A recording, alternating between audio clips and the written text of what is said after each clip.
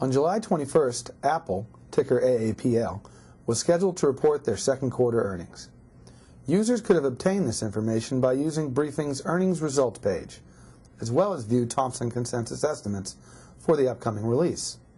By clicking on the plus icon to the left of the company's name, users can research the company's prior earnings releases, see how the company's results compared to Thomson earnings and revenue estimates, view any guidance the company issued, as well as view recent Wall Street analyst upgrades and downgrades on the company.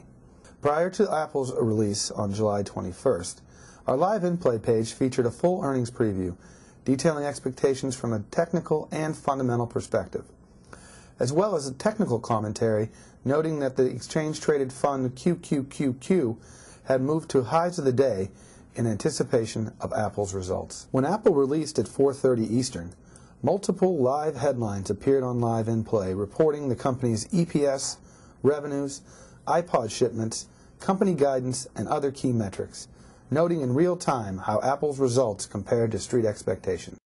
After Apple's release, our Live In Play page featured a full summary of the company's earnings release, as well as multiple technical comments on after-hours trading activity in Apple, noting that the stock's price was up because of a positive reaction to the earnings release and guidance.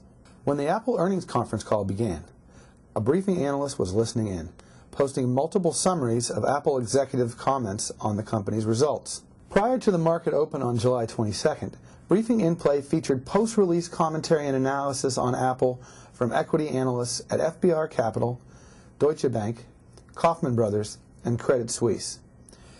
Technical commentary was posted noting Apple trading activity at 642, 801, 828, 910, 938, 1030, 201, and 3 o'clock. A Live In Play headline noting that Apple was upgraded at Canaccord Adams appeared at 8:55.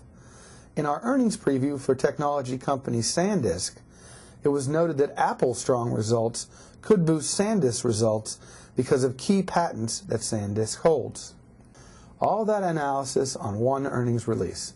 It's why you won't find better earnings coverage anywhere than on Briefing.com.